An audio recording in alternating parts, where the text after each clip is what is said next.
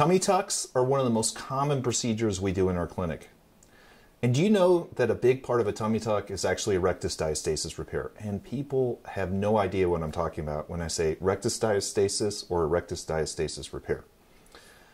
They don't even know where the rectus abdominis muscle is. That's the washboard ab muscle that gives you the six-pack that we all want. With weight gain, with pregnancy, that muscle can spread apart from the midline. And it can really affect the way you look and the way your core muscles function. We repair that at the time of a tummy tuck, and it makes a huge difference. Check out this video. It will give you all the information you need on this issue and the repair.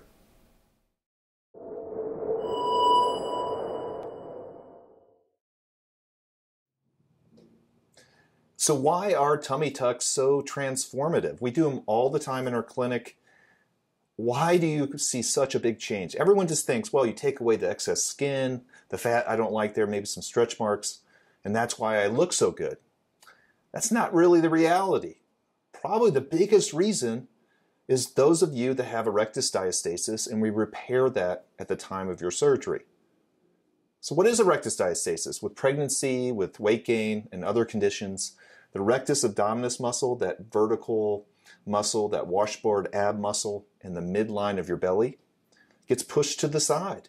The fullness from the inside of your belly gets pushed out and it pushes that muscle over. And unfortunately, it doesn't go back. And that is true even if you go to Pilates and do crunches and anything else, it's not going to push that muscle back where it's supposed to be. With a tummy tuck, we repair that. So let's take a look at it before and after. You can see before here, she has excess skin and soft tissue and fat that she doesn't like. She also has some stretch marks. But a big part of her problem is that pooched belly appearance that everyone hates from pregnancy. And look at the after. You can see that she's so much better. The contour of her belly, the excess skin, the excess fat's gone. But really, it's that diastasis recti or rectus diastasis repair. This is a big part of a tummy tuck. And to look at what a diastasis is of the rectus muscle, rectus abdominis muscle, I have this picture here. And you can see, I've drawn it on there for you. You can see that the muscle, the vertically oriented muscle, is pushed out away from the belly button.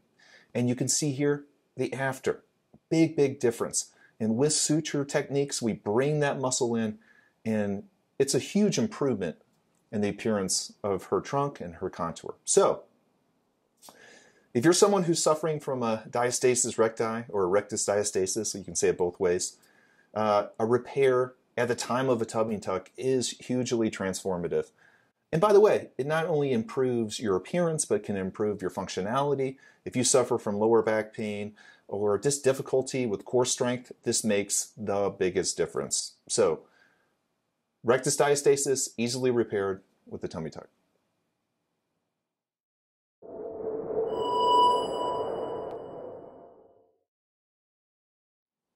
So when I'm doing consults for tummy tucks, more often than not, people have a rectus diastasis, and it really does bring about a lot of confusion. They're like, what is that? I don't understand. But it's a common problem. And so I asked them, I said, when you're standing there, do you have to flex your stomach muscles, your belly muscles all the time so you don't have that pooched belly appearance? Do you suffer from lower back pain? Do you feel like your core strength is totally changed after pregnancy or weight gain? Those are definitive signs that you probably have a rectus diastasis. And we do an examination during that consult where I can really feel your belly and know for sure. And how do we repair that? In the operating room with a tummy tuck, we bring those muscles back together. I use a suturing technique and strengthen the abdominal wall, the belly wall, bring those muscles back where they should be. It's pretty amazing. It takes about 20 minutes during the surgery. And recovery. This definitely adds to your recovery. If someone tells you it does not, they're pulling your leg, okay? Anytime you suture your belly wall, the fascia on top of the muscles that are there, it's going to be painful. Anytime you move after surgery, from a laying to a sitting position, from a sitting to a standing position, you're going to have pain. But that pain is short-lived, a couple weeks. You could be back at the gym by 4 weeks and back doing core work by 6 to 8 weeks.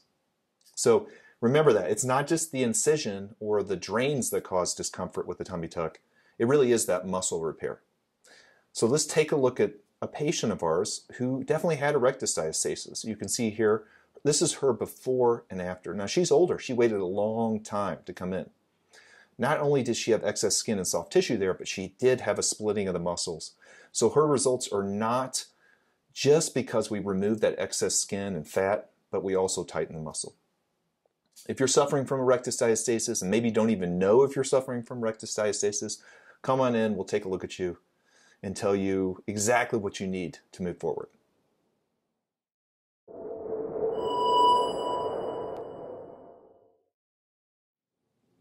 I always love surgeries that have little hidden benefits.